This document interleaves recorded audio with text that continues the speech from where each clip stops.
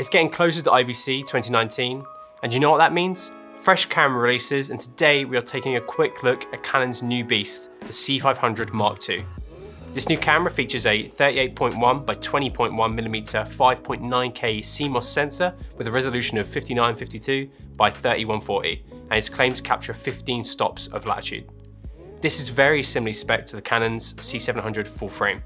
It features a new Digic DV7 processor, which will allow you to record cinema raw light at 5.9K internally, as well as Canon XF AVC at 4K 42 10-bit.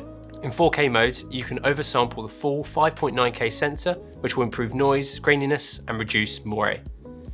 In regards to media, you have two CF Express ports as your primary recording media, and an SD card slot for HD proxies. CF Express is an interesting choice, as not many manufacturers are producing this media currently. Sony are making some incredibly fast cards, but they're not available yet. But this could become a new standard, as it has the potential to be extremely fast, as it is based on PCIe 3.0 and NVMe instead of the dated SATA 3 used in CFast 2.0. With the two slots, you can also do relay or simultaneous recording. There will be a huge range of recording options in both Cinema Raw Light and XF AVC. You will have the ability to record up to 60 frames per second in full 6K mode, and then up to 120 frames per second in a 2K crop mode. This is an awesome set of frame rates, but I do wish that Canon had not restricted the slow motion quite as much as they have, but the fact you can shoot in the full frame modes in both 5.9K and 4K at up to 60p is awesome. You can also shoot in XF AVC 4K in 42 10-bit. I'm so happy that Canon actually included this option, as it was something that people were really screaming out for with the C200 when it first released. In regards to data rates, you can go up to 2.1 gigabits per second in CRM or 810 megabits per second in XF AVC. Pair this with either C-Log 2 or C-Log 3, I'm sure this footage will handle colouring really well. You can also load in your own user-generated LUTs and use the LUT button on the side of the camera to toggle these on and off. Canon haven't confirmed the base ISO of the sensor, but considering the spec is pretty similar to the C700 full frame, it could be the same, which would be 800 in C-Log 2 or 3. The body itself looks more akin to the C200 than the rest of Canon's previous C-series cameras. It's shorter and more angular, with the familiar Canon layout for easy operation. It will have a weight of 1,750 grams, which is only a little bit heavier than the C200 and C300, which both weigh in around 1,400 grams. This means that it should be easily balanced on most modern gimbals or stabilizers. Canon has also introduced an interchangeable lens mount system.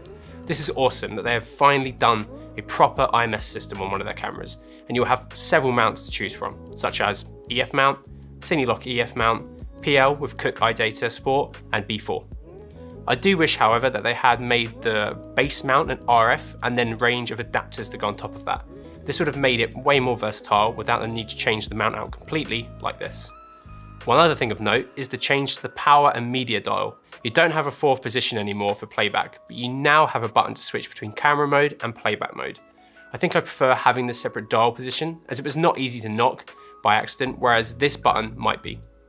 Canon has also introduced a new extension unit system with the C500 Mark II. The current units that they have announced are an OLED EVF, the Unit 1, which has a Genlock sync out port, a remote B RS422 port, and Ethernet, and then the Unit 2, which adds the same ports as the Unit 1, but with a V-mount battery plate, a 3-pin Fisher, a 24-volt RS, a lens terminal, and another 2 XLR ports for quad-channel audio recording.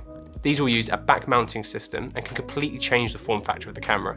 This is one huge plus of this design, as it will make the camera very easy to strip down for gimbal use and then rig up for shoulder or studio configurations. The fact you can easily remove the EVF will make it so much easier to balance on gimbals without having to worry about restricting or hitting your tilt axis. The EVF module is not the only EVF that works with the C500 Mark II. You can also use the EVF V50 or V70. There is also a slightly changed I/O, which now has a 12G SDI and a new HDMI that can output 4K up to 60p. You also have built-in ND system that can cycle through 2, 4, 6, 8 and 10 stops of ND, which will be really handy when shooting in bright conditions. It of course features Canon's amazing dual pixel autofocus system that is included in the C200 and some other Canon cameras. Canon has also updated the LCD monitor to the new 4.3-inch LM-V2, which is supposed to improve the touchscreen performance. However, this may be too big for some people, and the solution to that would be to use the Canon C200 LCD with it. There is also now two different OSD layouts, one designed for the information to sit on the peripherals of the screen so you see more of the image, and one that sits on the image but is clearer to view. It also uses the same BPA series of batteries that the Canon C300 Mark II and C200 use. These will be ideal for run and gun scenarios. The C500 Mark II is also the first cinema EOS camera to have built-in image stabilization into the body. This gives you 5-axis camera shake correction even without an IS lens attached. This is a massive feature to have and will make so many documentary and broadcast shooters happy. Canon has also added anamorphic support. We haven't been given much information about this, but you'll be able to use a 1.3x lens with the full frame sensor, or a 2x lens in a 6x5 crop mode of the sensor. I'm interested to see how much of the sensor this mode uses, as the sensor has a 20mm height, which is greater than the traditional Academy anamorphic 4-perf standard of 18.6mm. I'm intrigued to learn more about this mode, as it could become a great option for shooters wanting to shoot 4K anamorphic for Netflix.